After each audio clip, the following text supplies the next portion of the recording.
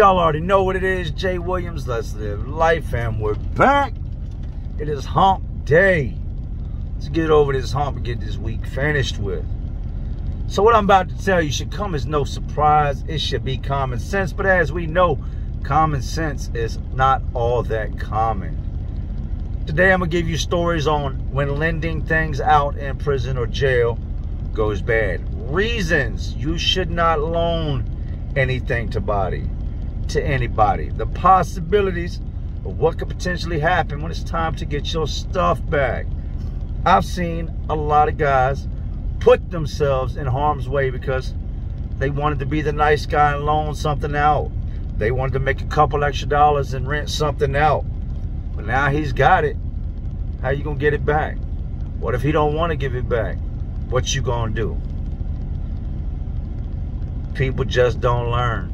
You ever find yourself in that situation, remember this: your stuff is your stuff, his stuff is his stuff. Don't get the two confused, and don't give him your stuff. Keep your shit where it belongs. Y'all know I done seen it, you know I done lived it. So let's relive it. Real quick before we get started, man, shout out to one of the truckers here in Virginia, Ground Pounder. I seen it on the back of his truck. He honked the other day going down the interstate. Seemed pretty hype. I meet a lot of people that know me, know my channel, know of me. So you know, shout out to all the fans, man, all the viewers, all the people I've run into. Now I'm gonna go ahead and tell y'all something that you probably don't process if you ain't been locked up. Not everybody in there is tough. You can be a goofy guy, just a class clown, 19 years old, loves to joke around, eats dinner with his mom and his father at the table every day. You can go out here and break the law, and they're gonna send your ass to prison. You can be the biggest savage that ever walked the street, and you're gonna go to prison. Now you and these two guys, you might be one of the two, y'all gonna end up in the cell together. You may have never been in a physical altercation in your life, and they're gonna send you to prison. They do not let you go home because you've never been in a fight. Once you break the law and you get sentenced, that is it. You don't get to stand up and tell the judge, hey man, I'm not built for this. I was just joking. I was playing. Haha, big playing. It's over with, man. I'm gonna just go home now. Don't work like that. You're going to prison. And being in prison, you're gonna meet grown men that are not grown men. I've met guys that were in their 60s that just did not know when to stop playing. Joked all day. Then I've met guys that were 18, 19 years old that just had an old soul. Just had an aura about them that they carried and conducted themselves better than a 60-year-old man. We get a white dude in prison named Charles. Charles is as square as they come. You can look at Charles and tell the only time you've ever done is the time in jail that led up to you being here. You have never been incarcerated in your life, and he hadn't. Charles's homeboys, some of them were thugged out. Charles was like the Malibu's most wanted out here in Richmond. He rocked with a whole bunch of dudes that thought they went hard. They toted their little guns, sold their little cocaine. But Charles had never busted his gun, never been in a fight, never been in no real beefs or altercations. Gets caught with the gun, gets caught with the drugs. Bye-bye, Charles, you're going to prison with the big boys. I was real big on who I would and who I wouldn't associate with. I don't know, you're going to say, oh, that's shitty, you should give everybody a chance. That's not the world I lived in. In the world I lived in, the people you hung around directly reflected who you were. And with the white guys, don't get mad at me, white guys, if y'all been locked up, y'all know what it is. A large majority of them were soft. A large majority of them were drug addicts on the streets, posers on the streets, thieves on the streets. They weren't killers. They were used to getting slapped up down in the projects over 2 eggs of dope. And that was the most physical interaction they'd have. Or get drunk out their mind and put their hands on a girl or something. But when you drop them in that environment, you see who they really are. Damn, dude's just a dope fiend. Like, how do you end up here? Man, these dudes gonna eat this dude alive. With Charles coming in, you see who people gravitate towards, what type of people he hangs out with, and that's going to tell you a lot about who he is. I didn't want no parts of Charles as soon as he came in. I could peep his demeanor when he came in with his bag, how he just looked scared. He looked like a chihuahua that had been dropped in a pool full of gators. Just looked scared to death, man. Like you could tell that dude didn't know up from down, left from right, and which way to go. They give him his bed assignment, meaning the cell he sleeps in. He goes up there, meets his new cellmate. Hey, how you doing? I'm your cellmate. I kill people. Hey, how you doing? I'm Charles. I'm a B-Rad, Malibu's most wanted. I'm a fake gangster in the streets, and now I'm in prison. Pretty much what it was. He gets to kicking it with these other little white dudes, but none of these dudes are the violent type, the fighting type. I'd seen a couple of them get extorted. A couple of them get slapped around here and there and disrespected and do nothing. So now that Charles is all shacked up with these dudes, BFFs, and hanging out with them, anybody who's anybody that's into extorting or getting violent, looks over and sees, shit, we got a new victim in the house. Well, Charles tried to play cool with dudes, and dudes are going to try you on the, hey, what's up, man? What's your name? Oh, you Charles? Hey, yo, I'm such and such. Look, if you need anything, holler at me. He's not going to ever give you anything. That's his way of introducing himself to you so he can get what you got. I watched the wolves come out. Charles goes to commissary, comes back with his big-ass bag of commissary. Dudes would trickle by his cell. Hey, man, you got a shot of coffee I can get? They got coffee in the cell. They're trying to get Charles. Charles, yeah, man. He put his spoon in the bag, get them a shot of coffee. Instant coffee, just add hot water and stir. Hey, man, I messed up in the game, bro. I smell you eating good up in here. Let me get a couple soups from you. Can I hold 2 soups? Yeah, I got you. None of these dudes aren't, can I borrow 2 soups? I'll pay you back next week. Let me hold 2 soups. Meaning, when you go to ask for it, they're going to be like, well, you gave those to me, man. I'm not, you know what I mean? I can't pay them back. If I had them, I wouldn't be asking you for them. Dudes are using Charles up. Charles would be out there making something to eat with his little flunky homeboys. And dudes would literally go up to the table and be like, damn, you eating good, bro. Hey, put the hand out with a napkin. Hey, break me off some, put some in my napkin. Now it's like 3-4 different dudes that are, if they wanted, they could just take it off from Charles, but they're just feeling the waters as you may, right? When you order something in prison, they don't give you basketball sneakers. They don't give you sweatpants. These are all luxury items. You are going to get a pair of state boots, 3 pair of blue jeans, 3 blue shirts, 3 white pair of socks, 3 white boxers, and 3 t-shirts. There's your wardrobe. We go to rec, we go to lift weights. If you ain't got no sweatpants, you're going to sweat. You ain't got no shorts, you're going to sweat. Charles had the money to be able to go to this place called Personal Property. It's almost like, remember back in the day, if you ordered something, you had to, you fill out a slip, and then you put it in this box. The officers come around once a week, take all the slips out the box. If you've got money on your books, this gets processed, sent off. The company that distributes stuff to us will mail it in. Once every few months, you get called over there. Hey, Williams, you got property. I go over to property. Okay, cool. My shoes showed up. My sweatpants showed up. All right, my wife beaters showed up. A couple CDs I ordered showed up. Awesome. You order TV, you go to property. CD player, you go to property.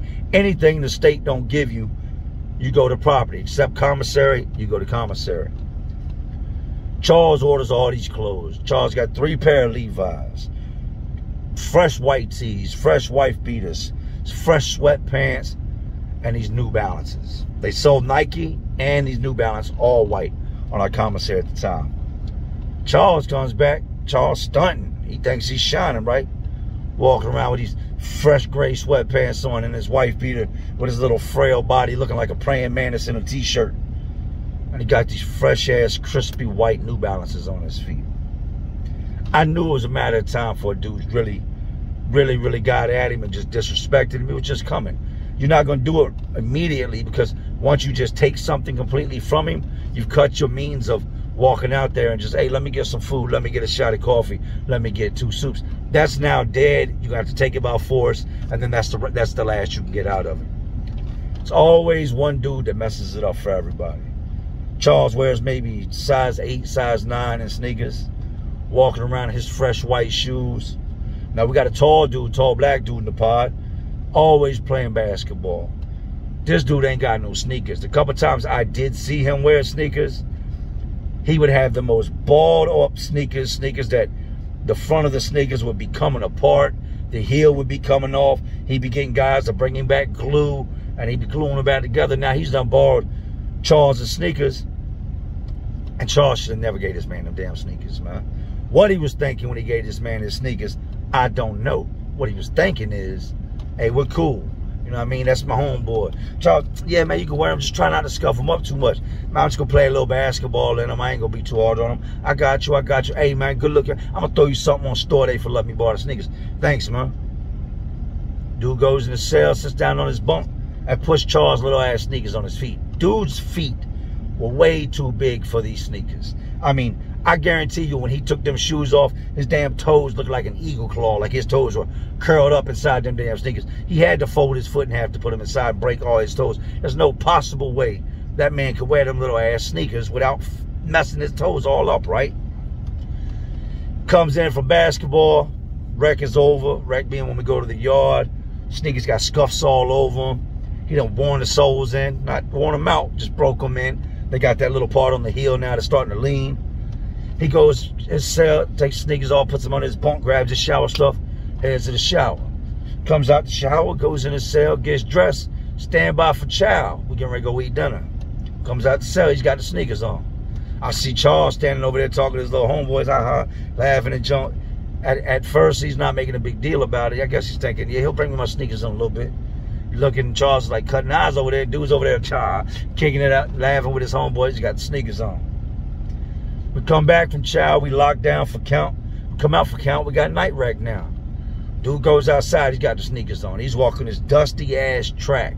And I mean dusty, like it's a dust bowl. It's straight. When the wind blows, you got to cover your eyes because the dust on this outside of this track will blow in your eyes. He's just walking, getting the sneakers all dusty, right? That night, everything's settled down. We done did our last count for the night before we lock in. Charles goes, dude was like, hey man, how the sneakers was? Oh, they straight. Dude still got the sneakers on. Oh, that's what's up, man. You think I can grab them Jones back from you? I like to take them and clean them up. Oh yeah, I got you, man. I'm wearing them right now. I'll give them to you in the morning. That's why you don't lend people shit. Charles, okay, thanks, man. I'll come by and holler at you in the morning after breakfast. All right, do that, man, do that. Morning time rolls around, dude goes to breakfast. He's got the sneakers on. Charles standing in line. I think by now it's starting to dawn on him, like, damn, I shouldn't have loaned this dude my sneakers, right? He's kind of just standing there waiting for his tray. It's early in the morning. Ain't a whole lot of big activity going on. Some of these guys just rolled out of bed, ain't wiped the shitty crust out the corner of their eyes, ain't brushed their teeth.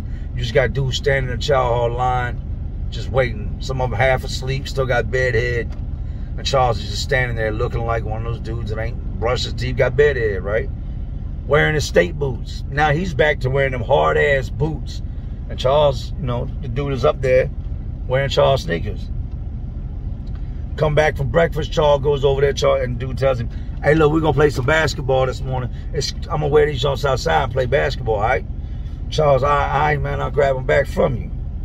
Y'all know what happens. The dude just keeps dragging Charles. This dude ain't took these damn shoes off since he put the shoes on, which blows my mind because I know his dogs were barking. I know his feet were killing him in them little ass shoes. But he just continued to rock them. I got me some fresh New Balances on. Thank you, Charles. Gets to a point where Charles' cellie is the one that says something. Cellie tells him, look, man, you're going to be in a cell with me. And this is pretty much a penitentiary rule. You can't be soft. You can't be no bitch. You're going to have to go get your stuff back. You live in here with me. You reflect us, man. You reflect this cell. And dudes ain't going to be thinking they can come over this cell and just take stuff from you because then I'm going to get involved and you can get me in trouble. You need to get your shoes back. Charles goes over there and does his best to like, all right, man, look, I know you've been rocking them Johnson. You done play basketball in them in 2 weeks now and them shit's starting to look like they about to fall apart. The fronts look like they about to pop open like open-toe sandals because your toes is in there with your eager talons just trying to get out. I need my shoes back, man. Like, people starting to say stuff to me saying you trying to keep my shoes and shit. And, like, you ain't trying to keep my shoes, are you? Like, I need my shoes back. Dude tells him 2 words, 2 famous penitentiary words. That's dead. That's dead means Ain't nothing happening. You're not getting it back. End the discussion. Don't say nothing else about it. Dead deal. It's over. Dude tells him, it's dead. Charles, what you mean it's dead? Bro, I said it's dead. Don't say nothing else about the shoes. Dude mopes his way back over to his cell. Celly, where your shoes at? Man, I hollered at the man. What'd he say? Told me that's dead. What'd you say? I kind of asked him what he meant. Bro, you need to go get your fucking shoes back, or you can't be in a cell with me. It's that simple. Like, if you're going to be a pussy, you're going to be a bitch, you're going to find somewhere else to sleep. I told your dumb ass in the beginning not to be loaning stuff to people. You don't get these dudes nothing in here. Ain't nobody in here for being a Boy Scout. Look around you. All these dudes is crooks, criminals in some way or another, and out to get the next man 24 hours a day. Why would you loan your shit out, dummy? Now you got to get your shit back, or you got to get out of my cell, right? Dude gasses Charles up. Charles is the definition of Malibu's most wanted. Charles is, you've seen the way he talked when he first came in with the yo, yo, yo, and what up, shouty, and all this. You've seen that slowly transform over the weeks, because he's around dudes that are really street dudes that are clowning. You talking about some shouty? Who you talking to, man? You sound like a goofball right now. The fuck out of my face. So all his little street lingo, he be all right then, has done went out the window. Dude gasses Charles up and he said, look, man, you go over there and tell dude straight up, like, look, you're going to have to give me my shoes back or we going to rumble. That's what it is. Like, don't be scared. One or two things going to happen, man. Y'all can get into a fight and you'll get your shoes back. Charles like, man, I ain't never been in a fight before. I ain't never been in no fights with nobody. He's like, well, you first came in, you was walking around like you was a little thug or something. Charles tells him, I don't be doing that fighting, man. You know what I mean? On the streets, we had guns and stuff. Man, you ain't shooting nobody on the streets. So, you know what I mean? What's the matter if you got a gun now? You wouldn't have shot it when you had it. You need to go tell that man y'all gonna fight or he's gonna get your shoes back. I told you, once you tell somebody it's dead, if they come back with it, now it's violence. If I tell you that's dead, it's dead, there's nothing else to talk about. If you come back again, we're gonna go to fighting because I've already pretty much warned you about even mentioning the situation to me. Charles goes over there, goes to the cell, says, hey man, what's up? Dude's inside the cell doing something. I'm over towards where my homeboys are. I'm not at the cell. Whatever they said, it pissed the big dude off. Big dude punches him in his face. Boop! Charles backs out the cell, grabs his eye, walks over there and sits down at the table by himself. Got his back turned to control booth, just kind of, and you see the big ass red mark underneath the side of his eye. He's just sitting there. Now you done got your shoes took. Now you done got punched in the face. And your cellmate's going to kick you out the cell, right? Charles is out there talking to his little homeboys a little while later, telling them the situation with his cellmate and how his cellmate's going to kick him out the cell, right? So they told him, you got to do something. You got to get your shoes back. You got to rumble your cellmate. And these are other cornballs telling him this.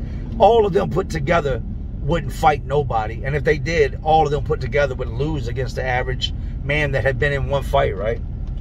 They're gassing Charles up. Charles said, you could tell, he looked like he wanted to cry to me. Like, I don't know what to do about my shoes. I've been punched in my face. This dude ain't gonna let me come in the cell because I done got punched in my face and I ain't got my shoes back. His little homeboys gas him up. Well, why? How you gonna let dude kick you out your cell? Say something to him or go get your shoes back, right? Charles like, yeah, you right, you right, you right. He's not about to say nothing to his cellie. Even though he's agreeing, we all know you're not about to go in there and say nothing to that grown-ass man that's gonna fuck you up for running your mouth, right? So by now, Charles has told his cellie, look, I'm going to get my shoes back. Don't worry about it. His cellie ain't trying to hear it. His cellie, one way or another, is trying to get Charles moved out the cell.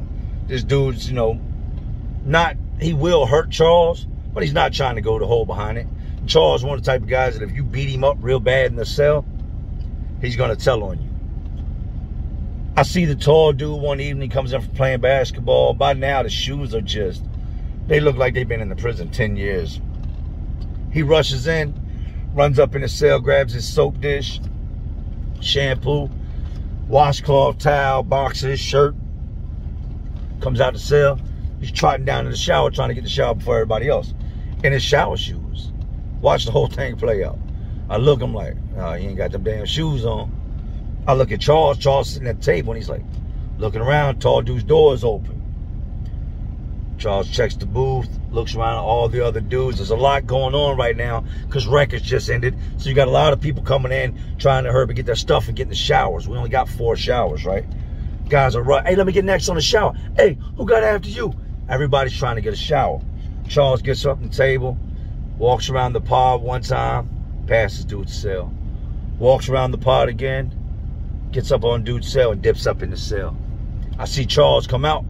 Charles got the sneakers underneath his shirt. He got them balled up under his shirt. He just went and stole his own sneakers, right? Goes back over to his cell. Tall dude gets out the shower, goes over to the cell, does his routine, sitting in the cell, got boxers on, putting lotion on his feet, lotion on his legs, lotion all over. Just doing the routine you do when you get out of the shower, getting fresh, right? Notices the shoes are gone. A couple minutes later, I look over.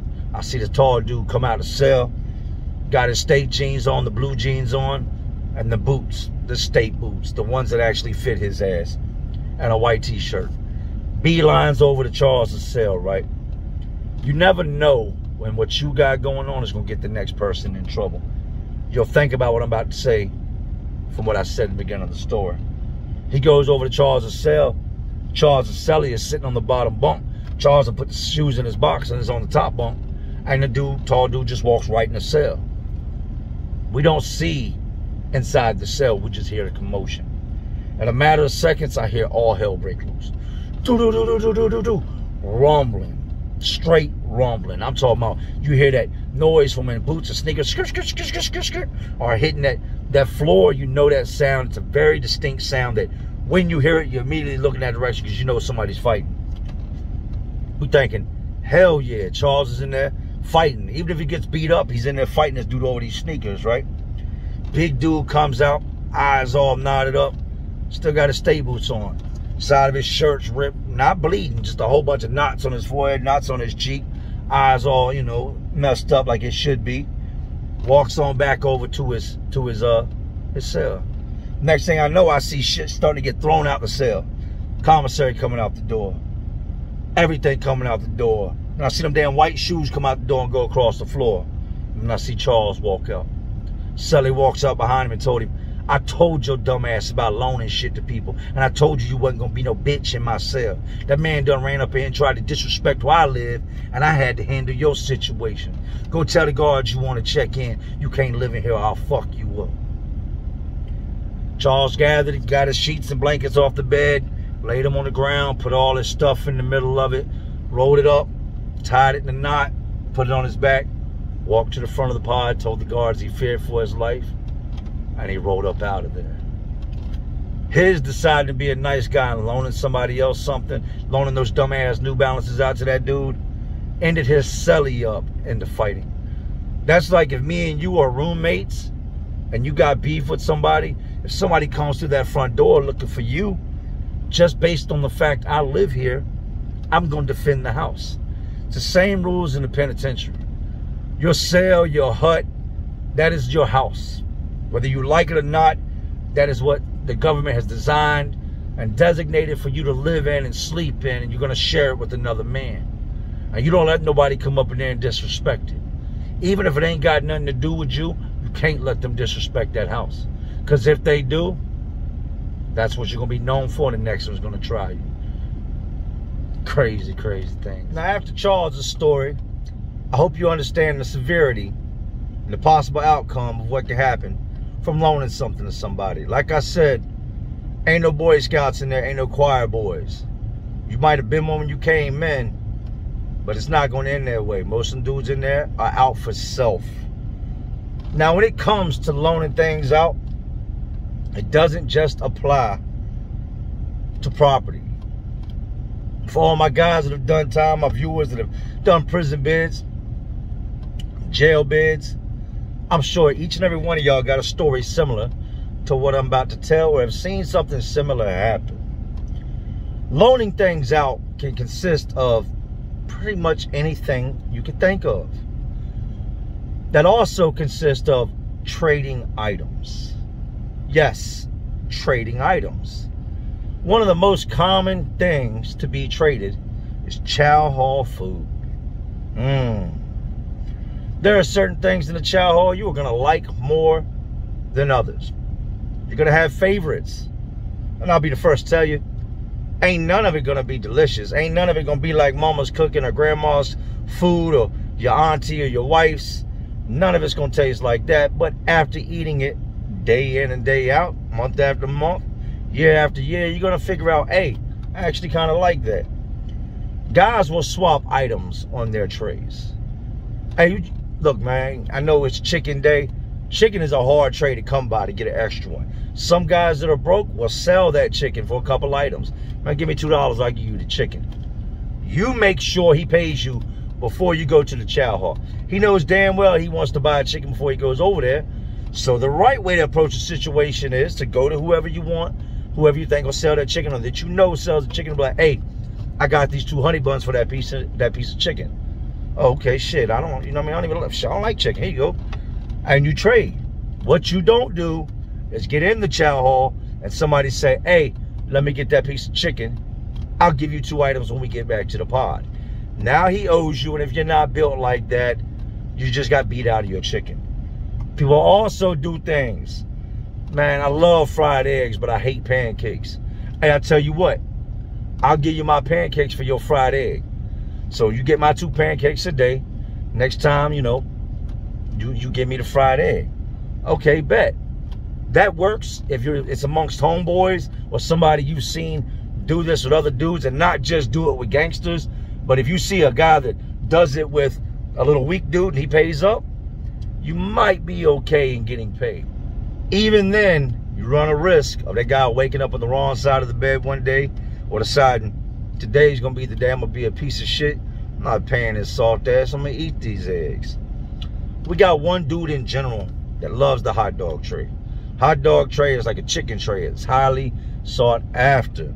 Them 2 hot dogs on the tray, them 2 little malnourished ass, skinny ass Slim Jim hot dogs that come on that tray that are overly cooked, that just, it's nothing, it's none of your favorites. It's like if you left 2 hot dogs on the grill for a week but never ever turned the grill on, and then went out there and got them, and they're purple. That's the equivalent of the hot dogs. This dude loves the hot dog tray. Now, he had a couple different dudes that he would buy the hot dogs from. The problem this go around is he ain't got no commissary. We ain't been in commissary in a while. So dudes are eating them hot dogs. Hey, man, you gonna send me 2 hot dogs? Hell no, I ain't got nothing in the box, nothing to eat in the cell. I'm gonna die if I don't eat these 2 hot dogs. Breakfast is a long ways away. I need my 2 hot dogs. Dude goes up to another dude. These 2 black dudes. Hey, man, let me get the 2 hot dogs, and the next time yada yada comes around on the tray with something else I can't remember. Oh, it was cake. Next time we get the cake with the frosting on it, I'll give you the cake. You gonna give me the cake with the icing? Yeah, look, give me the 2 hot dogs. Next time the cake comes around, I'm gonna give you the cake. Just so happens the following day we get our meal, we get the cake with the icing. I told you, we ain't got no commissary. Dude gets his tray, sits down. What he's supposed to do, he don't touch the cake, don't bother the cake, don't disturb the cake, don't look at the cake, don't talk to the cake. That man's gonna come over there, reach on his tray, and take the piece of cake. He don't want the cake if you touched it. He gets his tray, and rather than either walk over there and be like, here, man, grab your cake, anything like that, he goes and sits down. The first thing he does is pick the cake up, take a bite out of it, and sit it back on his tray. Before anything else, he bit the cake. He knew what he was doing. I said, dope fiend larceny. That's the shit I don't like. Dude goes over there to get the cake. He's like, God damn, homeboy. Excuse me, Lord. Use your name in vain. Damn, homeboy. You bit the cake. He was like, oh, you thought you was going to get today's cake? No, I meant after we go to the store. Like, what you mean after we go to the store? I didn't wait till after we went to the store and I gave you my hot dogs. You were hungry all night. I need that cake. Look, man, I'll double up. My bad. I didn't know it's a misunderstanding, right? I told you sometimes at Greensville, you would go 3 weeks before you would hit the store, right? A couple days later goes around. Cake tray comes over. You know, we get our food. There's cake on the tray with the icing. Dude sits down. Dude picks the cake up with his hands, walks over to give it to dude. Dude looks at him and goes, why the fuck you touched the cake, man? Why you got your dirty ass hands that you just ran all down that nasty ass rail that you been touching your dick with, that you scratch your ass with on the cake, man? I'm tired of playing. Would you stop playing? You know you don't touch nobody. You don't touch nobody else's food in the real world. You definitely don't touch the next man's food in prison, right? He said, look, man, stop fucking playing games with me, man. I don't want that cake. Next time cake comes around, if we got any type of problems, man, I'm telling you, like, it is what it is. You already know what time it is. This is why you don't loan, don't borrow. Keep your shit. Let him keep his shit. 3-4 days goes by. We've gone to commissary. Everybody's eating, right? The dude that he owes the cake, they call, you know, chow. Everybody rolls out to go to chow, and the dude that is owed the cake is kind of laying back. He's kind of scraggling. He's gonna go at the last minute. Well, I guess the other dude looks over and sees he don't get in line for chow, and is like, well, shit, he must not be coming. He must not be coming. You know what I mean? So I'm gonna eat the cake. This dude's not coming over. I'm gonna eat the cake. He's in one of the first dudes in the front of the line, and there was dope fiend larceny. I knew the guy was gonna go over there. It's a good trade. He's gonna go over there. But this guy was looking like, oh yeah, he ain't in line. I'm gonna eat this real quick. Sits down at the table, commences to eating the cake. We're all sitting at the table, just talking, drinking our juice, eating our food, and I look over and I see the dude come through the door with the last few guys. Like 4 or 5 guys comes through the door. He's walking through and he's looking for the dude that owes him the cake, and he looks over and he's sitting there. What does he see? Lo and behold, homeboy sitting there with a piece of cake, taking big bites out of a good, decent sized piece of cake. Y'all know in prison, sometimes you get that little ass piece of cake, you be like, come on, man, throw a different piece of cake on my tray. It's a little ass piece of tray. I'm gonna do with that little ass kid's piece of cake. If you get the right dude, they're gonna put it on there. Most times dudes are gonna be like, fuck you. You want a bigger piece of cake, pay me. Got the big piece of cake over there just chowing down. Black dude standing there looking at him, watching him eat the cake. I watch him. There's guys behind him. He goes, excuse me. Turns around and starts going the opposite way back down the line, passing guys. Comes around, walks up on dude, and dude is going to put the last little piece of cake to his face, and he hits him. Boom! Knocks him off his stool. Puts him in the floor. Cleans the table of all the fucking food. Commences to whooping old boy's ass. Old boy that dropped the little last piece of cake on the floor. Now the guards are involved. There's juice all over the floor. The 2 dudes are rumbling. Beans all over the floor, and you know, just like that, a piece of cake. A piece of cake. You've been beat up over a piece of cake, much less a prison piece of cake. Dude got his ass handed to him behind his cake. Both of them went to the hole. Dude never got his tray. The first dude never got to eat his meal, just most of the cake. They didn't end up coming back out together. Both of their release dates changed, and now gonna go home later than you should, because you done got a fighting charge right in front of the officers. All over a piece of cake. You know they're saying, man, that's a piece of cake. Exactly what it was. It was a piece of cake to do when he whooped dude's ass. Don't be loaning nobody nothing. Don't borrow nothing. Don't trade nothing. You're going to meet dudes in there that are going to be stand-up guys, guys you can trust, guys you kick it with. And even then, you're going to have to watch them sometimes. But you'll know when you can deal with somebody and when you can't. If you're iffy about it, don't do it. My advice to you is don't do it. If you're hungry, stay hungry. Don't be swapping, doing this and doing that, thinking shit's sweet, because it might end up being a piece of cake. So there you have it. Couple stories on why you don't loan, why you don't borrow, why you don't trade while incarcerated. All 100% facts. Leave people alone, and a lot of times they'll leave you alone. You heard the saying, don't start nothing, won't be nothing. On both of those stories I gave you today, that whole situation could have been avoided had they just went by the rules and not traded nothing off, not loaned nothing off. Take my advice. I know some of this may be entertaining, but there's a message to all of it. Some of the people watching this, unfortunately, are facing time and are going to go to prison. Some of the people watching this are going to go to jail.